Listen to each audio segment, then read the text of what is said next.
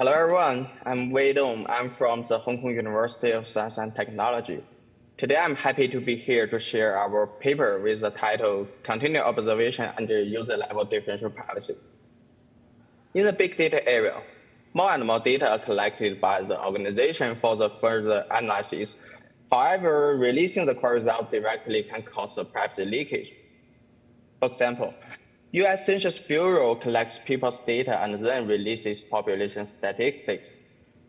However, we can reconstruct the original data based on these statistics by solving a set of equations. For example, we can reconstruct 46% of U.S. Census data in 2010. These data are still anomalous, but they can further be identified with some public information. The solution here is we can add some random noise to the core result so people cannot learn any individual's information. This technology is called differential privacy. Let's see the formal definition. The data set is denoted by d, and for dd prime, we use small d to denote their distance, which is the number of individuals' information they differ. And we say dd prime are neighbors if their distance is equal to 1. And the mechanism M is said to be epsilon dp if for any neighbors dd prime, their outputs are epsilon indistinguishable.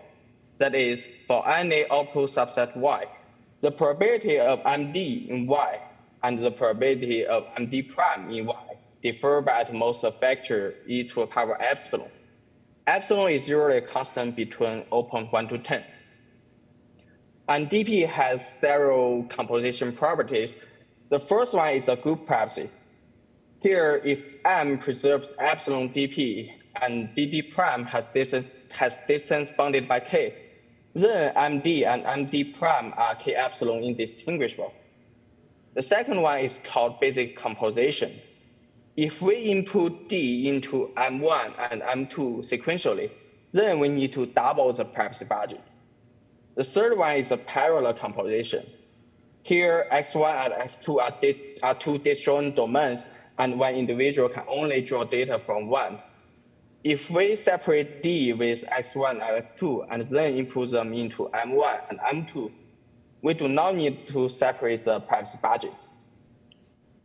So far, most DP works consider a static setting where the input is a static dataset and we answer the query one time, and there are two DP models. The first one is called tuple DP. Here, each individual corresponds to one tuple, and we protect the privacy of tuples. The second one is user DP. Here, each user corresponds to multiple tuples, and we protect the privacy of users. Let me give the transaction counting as an example. Under tuple DP, we protect the privacy of transactions, and in this setting, adding Laplace noise with scale proportional to 1 over epsilon is enough. And here we only require constant noise. Under user DP, we protect the privacy of people. And in this setting, adding constant noise is not enough. The state-of-the-art algorithm achieves error tilde big O kappa D, where kappa D is the maximum user contribution in query result FD. And in this example, that is equal to 3. Here I use tilde big O to hide some log factors. Now let's consider the dynamic setting. Here the input is a stream where the atom xi belonging to user ui comes at time I, and we also allow no data comes at some time. And the prefix dataset di is all data come on or before time I. And we answer the query at each time. And in the dynamic setting, there are also two DP models. The first one is event DP. Here, each individual corresponds to one data update, and we protect the privacy of data updates. And the second one is a user DP, where each user can correspond to arbitrary number of data updates, and we protect the privacy of users. Actually, in the dynamic setting, each problem at each time can be regarded as a problem under the static setting. And the event DP in the dynamic setting corresponds to tuple DP in the static setting. as the user DP in the dynamic setting corresponds to user DP in the static setting. Therefore, for the query answering in the dynamic setting with finite time domain, one simple idea is to use basic composition to divide the privacy budget, and then answer each query independently. However, this idea cannot cover infinite time domain and has a very large error. For counting query under tuple DP, this achieves the error of big O T, where T is the time domain size. But here, our target is to achieve the same error as the static setting, which I mean constant error.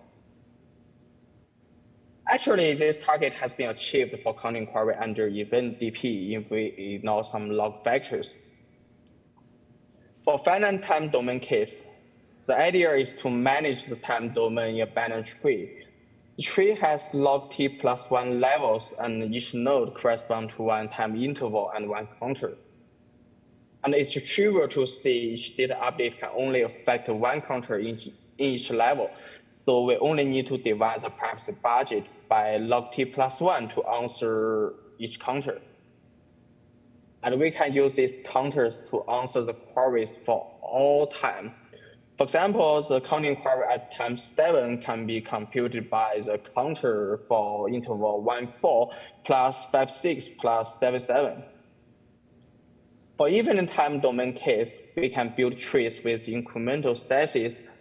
Since each data update can only affect one tree, we do not need to divide the privacy budget further. Then let's consider user DP, and this will introduce new challenge. The prior work can only study the query with bounded global sensitivity and limited output range. Actually, such query is very restricted and even does not involve counting query. As mentioned before, the key property of counting query under event DP is that each individual can only affect one tree and can only affect one counter in each level in that tree. However, these properties do not hold under user DP since each individual can correspond to arbitrary number of data updates. One simple idea is to truncate user contributions. More precisely, given any tau, we only return the first tau elements for each user. In the previous example, when tau equal to 2, we will truncate the atom at time 7. And after the truncation, each user can have at most tau data updates, so we can further use the group privacy to divide the privacy budget and call the algorithm for counting query under event DP. And for each time I, this idea achieves the error tilde big O tau plus kappa di times the number of users with contribution larger than tau. The first term is the noise, and the second term is the best. Then the last thing is to select a good truncation threshold tau.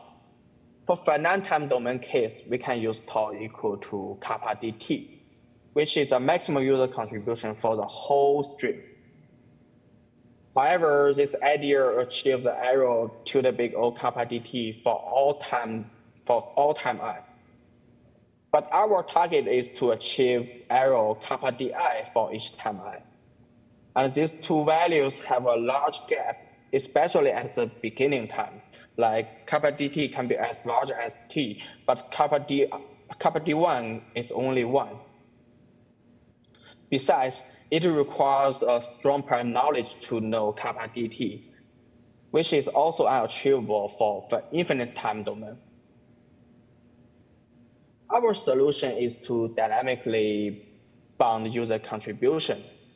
Here we use tau equals to 248, and we found the time point to double tau. We use some tricks and only consume the privacy budget at each doubling. And for the ith time of doubling, we use the privacy budget roughly equal to epsilon over I+1 square. And after each doubling, we truncate the stream with new tau and give a new call for the algorithm of counting query under event DP. With this idea, for counting query under user DP, For each time I, we achieve the arrow to the big O kappa di, which is the same as the static setting if ignoring some log factors.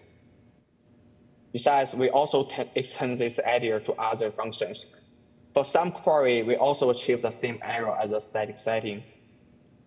But for max distinct count and maximum frequency, we show the same error as the static setting is unachievable.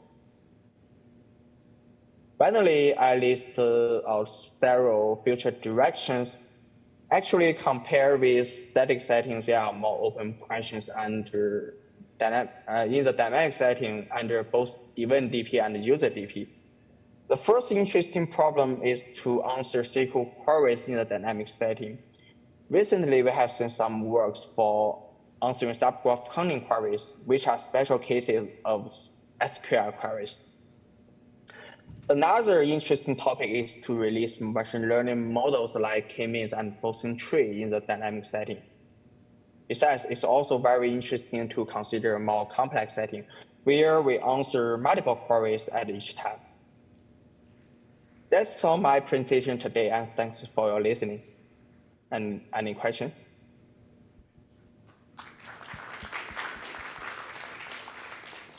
Any questions? Okay, if not, maybe I can ask you one big question. So what is the key difference between group differential privacy and the user level differential privacy? I mean, for user level differential privacy, each user has multiple records. For group differential privacy, you protect more than one record. What's the difference? Yes, actually, for group privacy, you have to know the number of tuples each user can have, and that number should be known before. But for user DP, you do not know that number. I mean, each user can correspond to arbitrary number of tuples. I think that's a key difference. Okay, thanks. Okay, if no more questions, let's thank the speaker again.